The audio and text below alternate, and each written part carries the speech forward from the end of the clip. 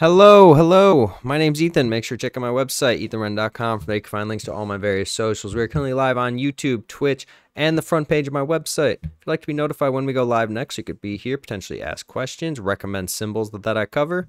Make sure to follow or subscribe on the respective platforms, and you will get that notification. Again, when you chat, your chat will come up on screen. When you follow, I'll know. So, without further ado, what is the next symbol we're going to be covering? You guys might already know. Symbol IZRL. This is the ARK Israel Innovation Technology ETF. Now, probably wondering, what are some of the things I like about IZRL? Well, we actually have a quite long history with symbol IZRL. If you go to my YouTube channel, there's actually going to be a That Time We Shorted series, which shows the last time we covered this was actually August 2021, and the price of the symbol at that time was $29.19, and we were projecting a bearish move following this price channel, and guess what? That is exactly what happened here. It is now trading at a price point of $17.22. Again, this represents a basket of assets from Israel. ETFs provide a great way to mitigate risk. Let's say you have two potential investment opportunities in front of you. You can invest in a singular company, or you can invest in a diverse portfolio of assets from a singular country. Let's use the United States, for example. If you were to invest in the portfolio that consists of a variety of assets from the United States, you'd be reducing your risk by as much as 75% relative to just holding a singular stock. Now, if you have an internationally diverse portfolio, so you still have all those United States assets, but you're also adding maybe some Israel assets, maybe you're adding some Asian assets, maybe you're adding some European assets, you now have an internationally diverse portfolio, you now reduce your risk by as much as 85% relative to holding that singular company. So it's important to maybe consider ways that you can diversify your portfolio across not just the United States, but also overseas, which means you need to be doing technical analysis across a variety of foreign countries at all times. Now, if I was just looking at symbol IZRL, this may not be the most compelling symbol on the surface, but it's once you look at a variety of Israel-related assets, indices, major market indexes, things like that, that you start to see a pattern that a lot of Israel assets are currently oversold and potentially offering great entries that can be held for at least 1 to 2 years moving forward. The same way this exact symbol was potentially offering a great short that you were able to hold on to for 1 to 2 years, right? Again, we identified the bearish flag that was being painted here in the ARK Israel Innovative Technology.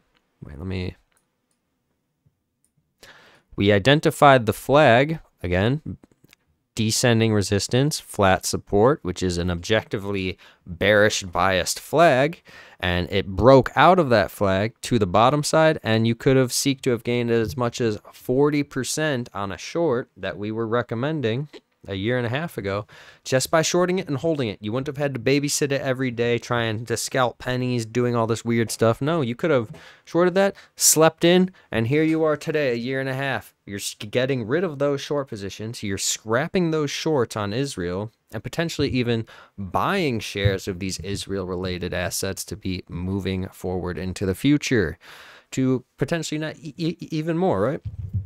So, on my YouTube channel, again, make sure to watch the That Time We Shorted series to gain a little bit of hindsight about our history with this symbol.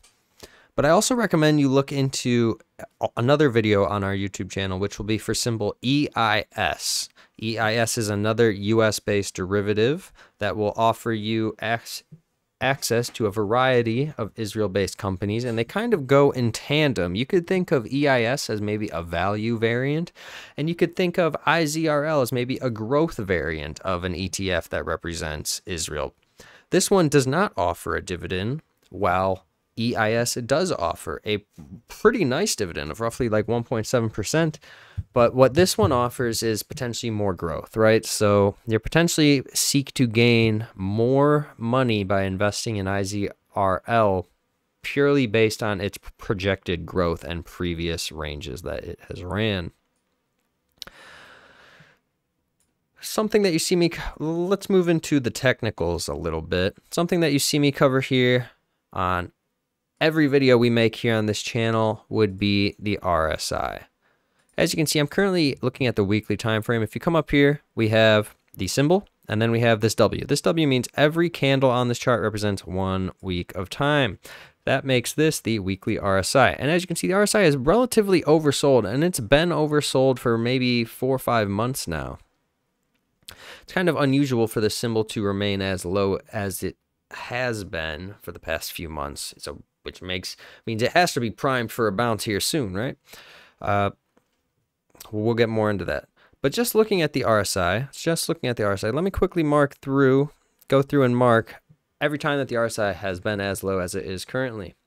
As you can see here, March 23rd of 2020, the RSI touched down at that 30, and then this symbol proceeded to run as much as 169%.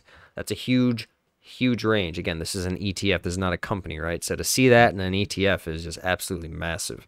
And that's what I was kind of alluding to earlier with this being maybe a more growth, more technology type ETF compared to something like EIS. Prior to that, we had December 24th, 2018, RSI touched down at the 30, and then the symbol proceeded to run as much as 40%. So, where are we projecting the symbol to go moving forward? Well, currently, just based from its current price of roughly $17.20 up to its previous all-time high, that would be a potential gain of 130%, which is huge. That is absolutely huge, guys. If you can even just get a piece of that. And again, what's great about IZRL is this is just one way that you can diversify your portfolio internationally, right? Into a country that you may not currently have exposure to. And again, that can be a great way to help diversify your risk relative to having a portfolio that consists of maybe just a singular country. Even if the price goes from its current 1720 up to its current weekly 180 moving average, that is still a gain of 43%. 43%, nothing to scoff at. And lastly, you're probably wondering what does symbol IZRL's holdings consist of? Well, I pulled up IZRL here on Yahoo Finance. You scroll to the bottom, and you can see here are the top 8 holdings of IZRL, which represents roughly 23.8% of the total assets.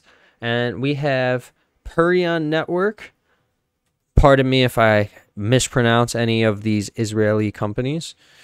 There's Celebrite DI. There's Mobileye Global Inc. Ordinary Shares. There's Stratasys. There's Wix.com. I'm sure you've all heard of Wix.com. Again, this is a more innovative technology-based ETF brought to you by the famous Kathy Woods, right? And Wix.com is basically very comparable to like WordPress or very comparable to maybe Shopify. I'm not sure if you're familiar, but online shopping on online retail, people's ability to buy things online is the second fastest growing industry here in the United States. So companies like Wix seem to be poised to benefit from that rapid growth in that select industry, right? Under that, you have CyberArk Software. Under that, you have Playtika Holdings Corp. Ordinary Shares. And then lastly, you have Nova Ltd. So those are some of the holdings you could expect to get from symbol IZRL. And with all that being said, I think that's everything we want to say about symbol IZRL for today. Again, I see a lot of potential coming out of Israel moving forward. Let me just show you guys before we move on to the next one. If you're someone looking to invest in Israel, what is Israel's major market indice that you might want to be looking at in order to gauge, is this a good time to be investing in Israel? Well, the main thing you would want to be looking at is the Tel Aviv 125. This is 125 different companies based in Israel, and this helps you get a good gauge on where Israel as a country is going moving forward. And as you can see, it has this uptrending price channel. It tends to use the weekly 180 moving average as support, and it is this that allowed us to identify Israel's potentially great entry opportunity. And you know, some people might not have access to invest directly into Israel-based indices and companies. Look, it is not denominated in US dollars. This is denominated in Israel's currency.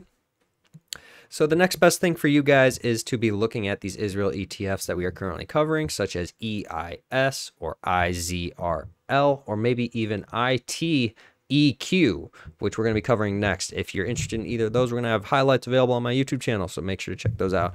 Just wanted to give you guys a very encompassing video that would tell you everything you need to know to be potentially placing investments in Israel. That's everything. We're going to move into our next symbol now.